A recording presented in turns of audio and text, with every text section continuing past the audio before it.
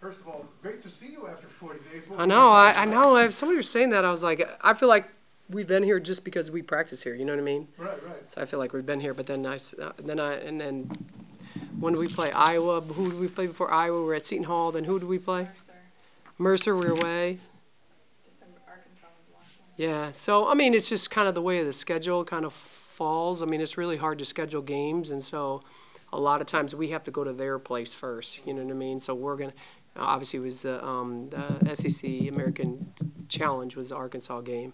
But Seton Hall's got to come back next year, so hopefully we'll have some more home games. Iowa's not, and Mercer's coming back next year. So it's just a home and homes.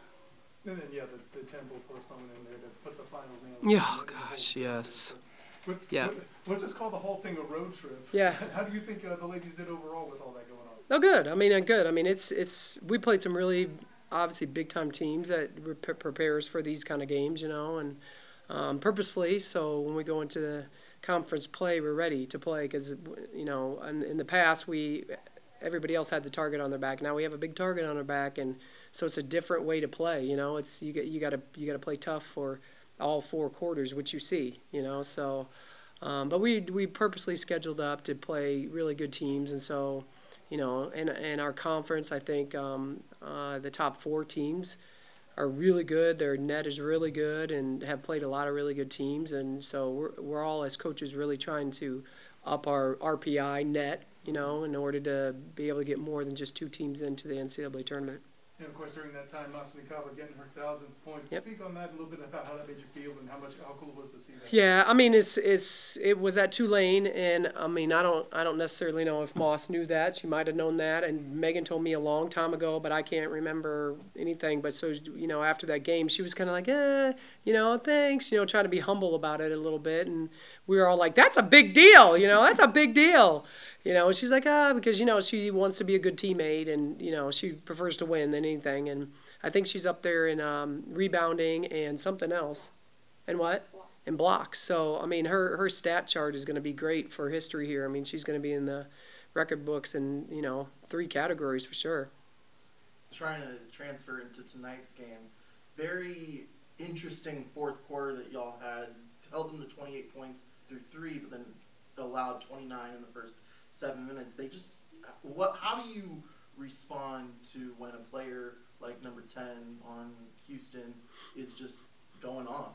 How do we respond? Well, I think they did a little bit of different things against us. They were setting a screen on Tay at the top of the press, and so they were getting a little bit more loose, and so they could throw cross-court passes to her, get her those passes, obviously. And then they went zone, and it just kind of slowed us down, our mojo. But 10 is, I mean, obviously we know she's a 3-point shooter, and that's what she does. And you know, they were smart in terms of their guards and finding her and getting her wide open shots. So, I mean, kudos to her for knocking them down. You called that timeout when you go down 3. What was your message to your team? We have to play defense. Play defense. You got to guard them. I mean, we can't exchange 2 for 3s because nobody's on our team was making 3s today. You know, we made how many? We made 1, and they made 10 threes. So we got to guard the 3-point line. We have to guard the 3-point line, and their 2 best 3-point shooters are number 14 and 10 for sure. And, you know, I don't know how many she had in the 4th quarter, 10, but she had a lot. And would you say that the last 2-ish minutes of the game, did you sense more of a sense of urgency from the team, or did you sense something else, maybe just responding to pressure really well during that last stretch of the game where you end up getting the lead back and eventually winning? Well, I think it's our seniors. Obviously, Tay made some big shots down the stretch, and so did Moss. I mean, she got that and one, the post-up move, and then got some tips and stuff, and we really tried to extend our defense a little bit more. I mean, we widened out. We didn't worry about the high post anymore, and Lish wasn't tucking it in. So, I mean, just toward down the stretch, I mean, I think our veteran team, you know, really, you know, pulled together and, you know, made some big plays and big stops. And do you sense this win as more of a, thankfully we won this game, or, you know, you're not as happy about this win because you had such a large lead coming into the 4th quarter and you didn't end up keeping that lead? I think that all the teams in our league that are really good and really well coached. Obviously, I don't think anybody ever just stops playing, you know. So I think that was the biggest learning key for this game for us, that we got to lock in no matter what the score is on the scoreboard, because, you know, anybody could come back at any time. I mean, we've come back at any time, you know, and you know, come down by 10 and won the game. So, you know, I think that was a big learning experience for us, really. And speaking of good teams, USF coming on Sunday, Mm-hmm. what do you know about that team currently in the research that you've done? And what do you want from your team, key to victory for Sunday? I know nothing about them.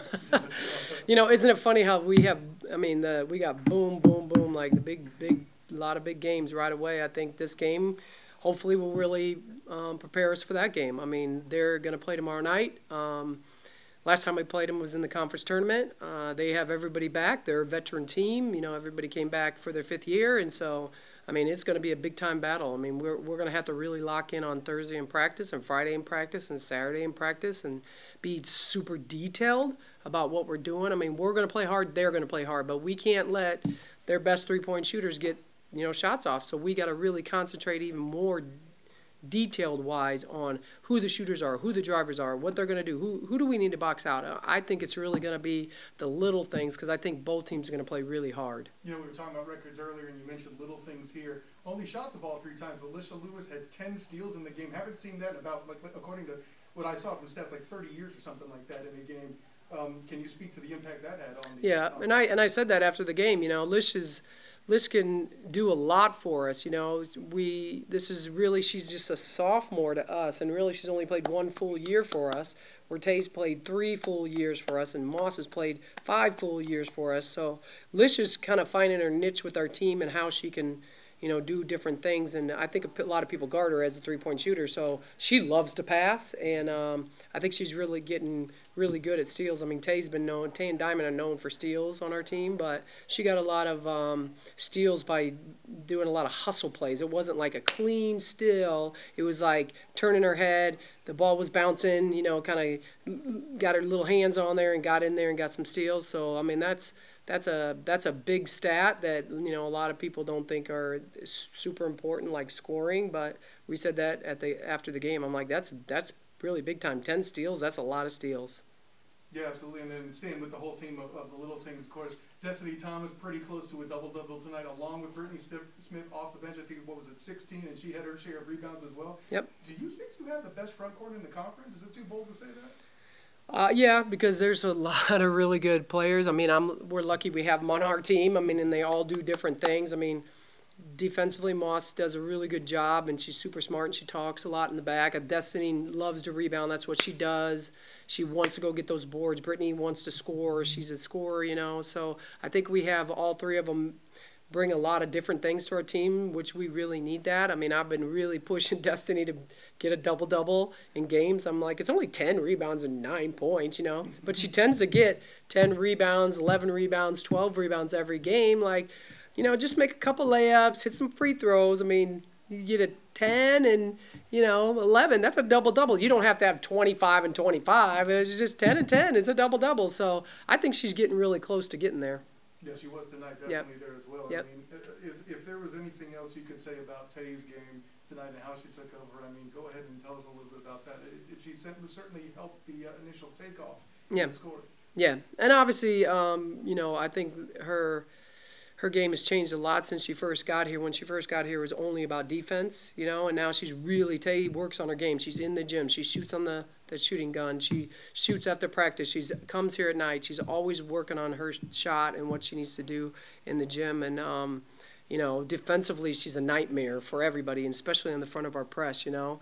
Now, if you, or anybody in this room had to play the front of the press, there's no way we would make one shot. We'd be exhausted. That's the hardest part to play up at the top of the press. And she's got great angles, and she's running around, and, you know, she's boxing out, and she's getting offensive rebounds. And now we're asking her to score, you know. So that just shows she's in really good shape, you know. And when you're in really good shape, you have a lot more mental toughness than when you're out of shape. You know, when you're out of shape, you kind of, you know, like, ooh, I probably can't do it. She's just in great shape, you know. And obviously it helps that she's a senior, too. The maturity is, you know, really good. But, you know, obviously she's got some big goals for this season, and right now she's right where she needs to be. you know, you have all the fifth-year seniors. We've talked about the depth and experience throughout the season. We have a good sample size of games for the season here. So, in your mind, what is your favorite thing that you've seen in this group that they've improved from last season?